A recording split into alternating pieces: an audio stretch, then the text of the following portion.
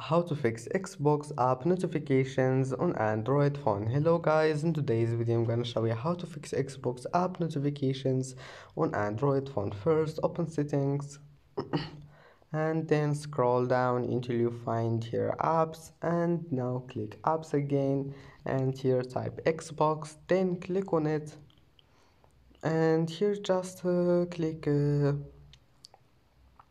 notifications, and then allow notifications. Maybe you'll find it like that, just enable it.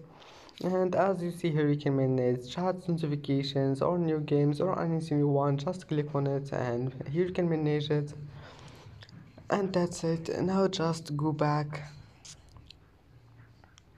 and go try again, and your problem must be fixed. And that's it for today's video. Don't forget to like and subscribe, and see you in the next video.